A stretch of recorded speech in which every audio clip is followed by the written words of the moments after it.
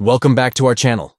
Today, we're going to guide you through the steps on how to delete end-to-end encryption code on Telegram. So let's get started. Step 1. Open the Telegram app on your Android device. Make sure you're logged into your account. Step 2. Navigate to the secret chat that you want to end. This could be a chat with an individual or a group. Step 3.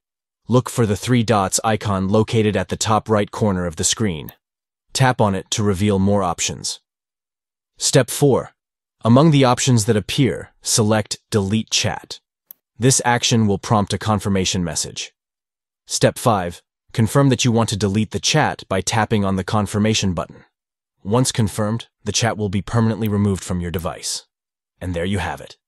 You've successfully deleted the end-to-end encryption code on your Telegram app. Remember, deleting a chat will remove all the messages and files shared within that conversation, so make sure you won't need them in the future. If you found this tutorial helpful, don't forget to hit the like button and subscribe to our channel for more tech tips and tricks. Thank you for watching, and we'll see you in the next video.